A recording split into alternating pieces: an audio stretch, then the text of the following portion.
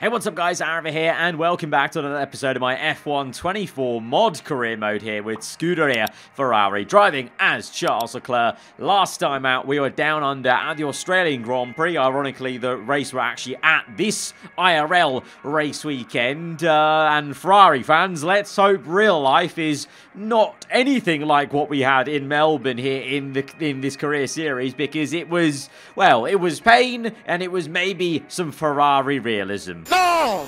What happened? Lost power. I think the turbo exploded.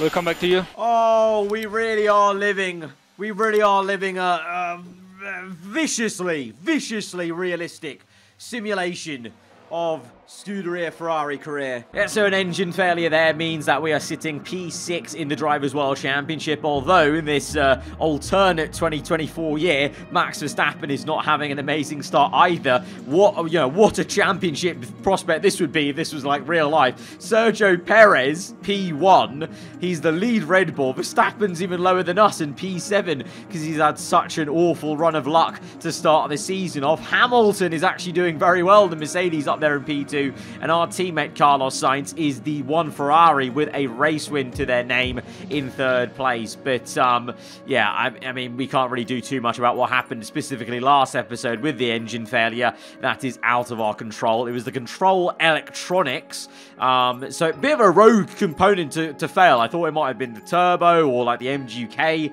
as typically those are the ones that go first. But control electronics is a very out there one, so it makes it even worse somehow. That was the one that failed. So with that, following an engine failure, we are going to focus a little bit on reliability. I mean, to be fair, we did purchase one upgrade on reliability already, in a previous episode, but we're purchasing another one then, and then we continue to maybe upgrade the car in other areas. With the engine power, we've got 3 upgrades on the chassis coming through, and we'll continue to upgrade that, because you can see we're actually lower than McLaren and Mercedes at the moment here with Ferrari, so that does need to improve. Aero, I did want to improve straight away, but we had to wait for one cycle of R&D points, but then we could purchase the next set of front and rear downforce upgrades. That should get us nearer to Red Bull Racing, and all of those upgrades that were scheduled to come in before the Imola GP did come in. No failures on the upgrades, and it means tangibly on the R&D chart, in theory, we should be level pegging with Red Bull. I mean, already, in the episodes gone by, we've had the pace over one lap, kind of like Ferrari. The case has been for Ferrari in the last year or so. The pace is there on Saturday, not so much on Sunday in terms of we haven't converted various pole positions as Leclerc to race wins, but now with the R&D actually there in-game matching Red Bull, maybe this is it. It's an Italian Grand Prix here in Imola. Is this the one where we can maybe try and go for that pole position first of all, and then hopefully convert it to a race win? Let's see. First of all, we're going to do the first part of the job, which is actually maybe getting on pole position or getting onto the front row. I'm quite confident. There's something about this Ferrari car driving as Leclerc. I mentioned it before, but honestly, it actually is making me a better qualifier just driving as him. I don't know what it is, in the My Team series, we can't qualify very high all the time, but there's something very easy about driving this Ferrari car. I don't know whether it's because, it's like base performances, and, I've always maintained the maxed out My Team cars all feel a bit broken because it's kind of pushing the boundaries of the physics engine, whereas when you come down to earth to normal base cars, it always feels quite natural to drive. But it just may be the actual Ferrari, with the performance mod we've got, we've actually done quite a good job at modding it quite well to be very good over one lap as it is in real life, because right now we are P1, provisional P1. We made a mistake on that second run though, where you saw through that chicane, and you can see on the top right we're down by 2/10 because we went far too deep into the chicane. But looking at it, I think Verstappen and Sainz have already set their second laps, and they did not improve. So yet again, it is another pole position for us driving as Charles Leclerc in the Ferrari. But look how close that is. That is unbelievable. 2/10 covers the top 5. 0.080 seconds covers the top 4. And even less between ourselves and Max Verstappen. That is bloody mental. If only real life was anything like this in terms of how close that is, and then also how the championship so far has gone. Because, yeah, this would be incredible to tune into.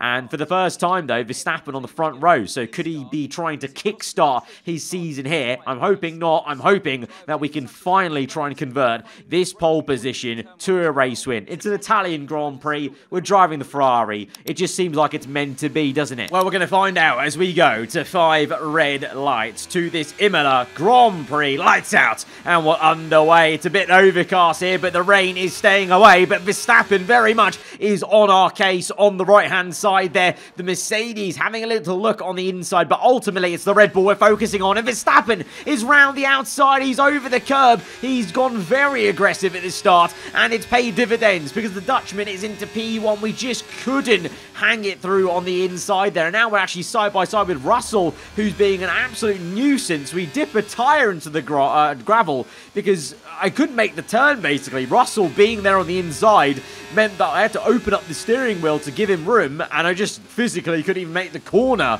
with the amount of speed we're taking as well. So dipping a tyre in to the gravel trap, not ideal, bit skatish on the rear as we end lap 1 down in P3. The Leclerc curse continues, but we're inches away from the wall, and we are committed to re-overtaking Russell to get back into second place, to ultimately get our head down and chase after that Red Bull. It's the first time, really, Verstappen's actually looked like his actual self in real life, leading the way out in front, but he's not broken DRS. We're back under him, and clearly this Ferrari's actually got a decent amount of pace. The upgrades have clearly worked a treat as we can take the fight straight to Verstappen almost immediately as we now jockey for position through the next left and right-hander. And Verstappen, unfortunately for us, does not blink whatsoever in that defense. He stands firm on the inside, now to the outside for the next corner, but it's actually beneficial for him to be on the right-hand side there because he just completely squeezed us out onto the sausage curb. We get oh so close to maybe making contact with him as we desperately go late on the brakes through into that hairpin style left-hander. And we're going to have to fight for another day. Lap 4 on to 5. And once again, getting into that slingshot with DRS. This time, I feel like we have a bit more overspeed to maybe make that move. We're saving ERS on purpose in case we can't get this done once again through this corner as we're on the outside again. Almost like deja vu here as Verstappen hobbles over the curbs and yet again swipes across us on the exit. But this time, we go to the outside for the next left-right, and we're going to be in a better position to awkwardly put Verstappen under pressure. He's dipped a tyre in the gravel, but through goes George Russell. What? What?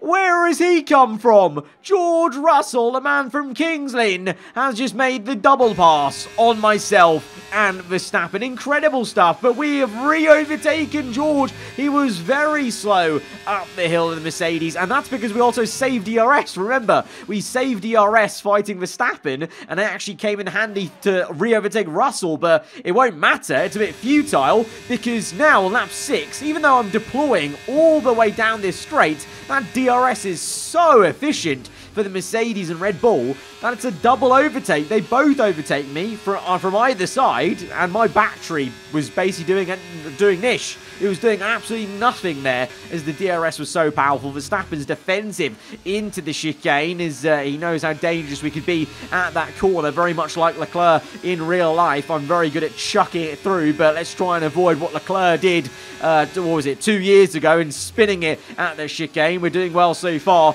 as we just keep it tucked up near to Verstappen's rear end and looking for that exit to maybe make a move, but unfortunately Verstappen is pretty quick himself off that corner, and I think he's going to be going for a move surely on Russell. Russell has no defense. He's kind of a sitting duck, and we're gaining, but we just don't have anywhere to go. I nearly thought about sticking it down the inside there of Verstappen, but I think it just would have ended in an absolute calamity. So instead, we've taken the cautious approach here on lap 7, and we're just looking to overtake Russell round the outside, and this time actually managing to go around that right-hander, unlike on lap 1, of course. But Verstappen leads once again, and as the sun comes out here in Imola, it is our turn to once again try and make this overtake towards turn 1. Verstappen! Ho-ho-ho! He is playing dangerous with the amount of room he's giving us, but we make the move on the left-hand side that time in a dramatic fashion as he squeezed us towards the grass. We're up into P1 now, but it's time to make our pit stop then for the race. On lap 8, Verstappen's in with me. Perez stays out. Russell as well. Lando Norris is in. Piastri stays out then, so various teammates coming in now, and some others staying out, but we have made a good pit stop. 2.2, just out ahead of Verstappen, but he's on softs. Verstappen's on softs.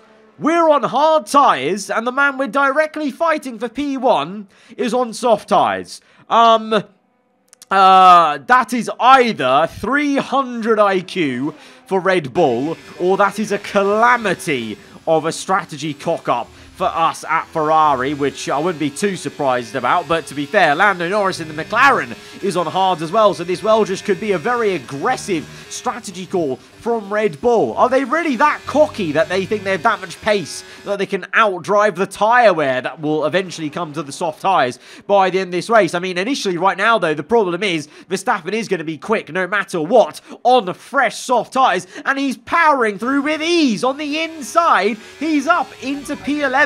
Obviously will be a net P1 because we're fighting for first place, and oh no! Oh, we made contact with Lando Norris. Where did he come from? I did not see Lando there at all. We've tripped over the McLaren, and now we've lost about 3 seconds to Verstappen. Lando, we can be world champion, I said.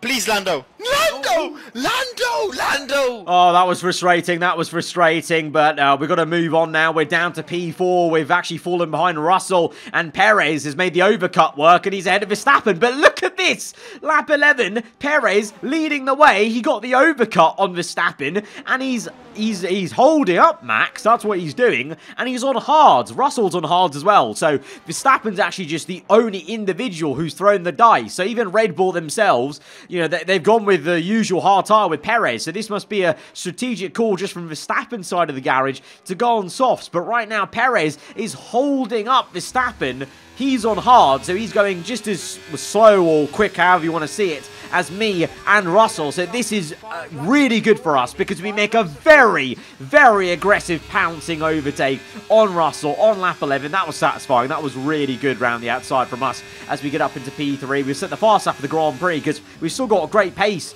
here in this car, and at the moment as it stands, Verstappen can't unlock the pace of the soft tyres because he's got his teammate holding him up on the hards ahead of him. But later into this race, lap 12, Verstappen is eventually going to make an overtake round the outside to get into the lead. But the hope is maybe by now those softs have just worn enough where he's not got that outright pace. And actually, to be fair, you know, outside of that, Perez is actually just coming back at him and annoying him to hell, and Perez is back into the lead. So Perez and Verstappen basically swap positions every single lap up until here on the second last lap. Going to the final lap, Perez leads again. Verstappen's in second. Oh no. Oh no. Look at the bottom right. Look at the bottom right. Our fuel mixture stock on lean. That's an engine issue. I physically can't move the menu, the heads-up display, to the fuel mixture. I can't change that. It's stuck on lean. This is not happening. Oh my god, look at the pace Verstappen has. We both have DRS. I'm deploying battery, and we're just not catching him whatsoever.